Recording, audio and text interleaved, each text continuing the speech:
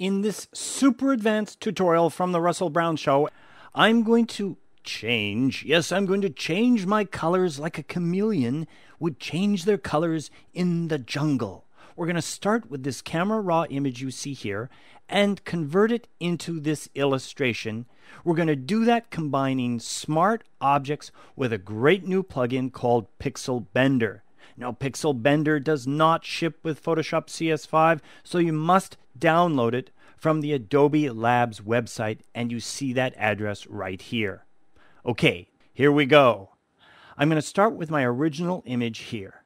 Double-clicking on this, I can reveal it here into Adobe Camera Raw. Right down here at the base, I'm going to click on this line of text to reveal my workflow options, because I tend to work in the Pro Photo RGB workspace and in 16 bits per channel because I get a broader range of rich colors for an illustration like this. Now you know. Now what I'm going to do is go right down here and hover over Open Image. But I'm not going to click on Open Image because I want to open a smart object, and smart objects is the future, and you should be using smart objects because I do. And I'm holding down the Shift key and it changes from Open Image to Open Object. I click and there it is, my smart object. I know it's a smart object because of this icon right there. I also know it's a smart object because if I double click on it, I can open it back up here into Adobe Camera Raw. I can make changes, for example, by moving the fill light over here to the right. I can bring up my clarity. I can bring up my vibrance, just like that. And I can make some quick adjustments to this. Not to mention the fact that I like to slide my black slider over just a bit, especially when I use fill light, because fill light tends to flatten your image and you can bring back the contrast with this black slider. Okay, so you see that, you click OK, and of course it makes a change.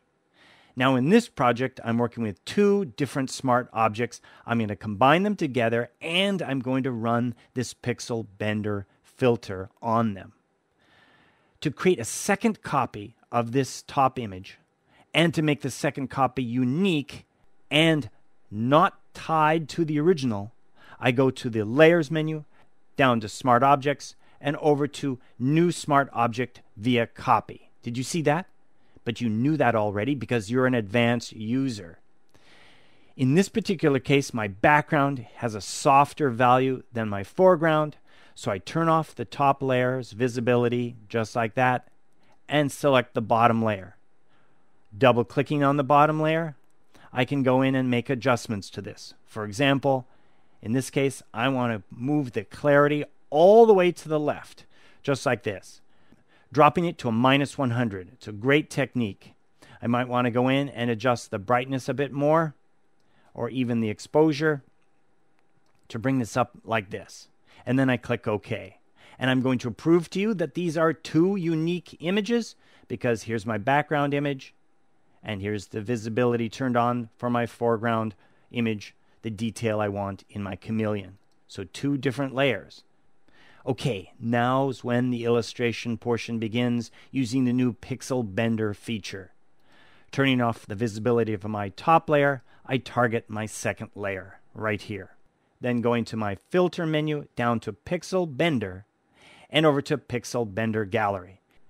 And you can go in and add some of these really great effects by stylizing the image, by adjusting this slider, adjusting the cleanliness, and of course, move this all the way to the right, move it all the way to the left, and see the type of values you get. This is the value that I'm looking for, more in this range, just like that. Colorization tends to bring up more contrast to your image as you move this slider. That looks great. Then you click OK. So you've then applied a non-destructive smart filter, because when you apply a filter to a smart object, it is a smart filter. That's amazing. But wait, there's more, because you can combine multiple filters together. We can go back up to our filters menu, back down here to blur, and over here to, for example, radial blur. I can apply a zoom method here, good quality, bring my zoom up, click OK, and it's now going to combine a zoom blur with my oil paint. Now here's something to point out. Notice that the order is important here. I want the oil paint filter to happen last. So I click on oil paint right here, move it up, drop it. It then changes the order so the blur comes first and then the oil paint. Cool. Okay, now we're going to jump into the future. I'm going to jump right over here to my finished results right here. And we're going to analyze how I put this all together. So let's turn off this top layer right here. So here's this bottom layer, the one that we added the oil paint and the radial blur to it. We changed the order so that the blur came first and then the oil paint. And we have our image right here. Then we added our second layer right here. Turning the visibility on for that layer reveals my sharp detail to my chameleon here in the foreground. I achieved that with a layer mask. And of course, since you're an advanced user, you know that I created this layer mask by clicking on this icon here at the base of the Layers tabbed panel. And then of course I went in and painted into this mask to reveal the chameleon in the foreground. If I hold down the Option key on my Macintosh or the Alt key on my PC, I can click on the layer mask and you can see it right here. I'm going to click on it again to turn it back on just like that. And in fact, let's hold down the Shift key and click on the layer mask that I created to turn it off so you can see. Here's my top image and here's my bottom image.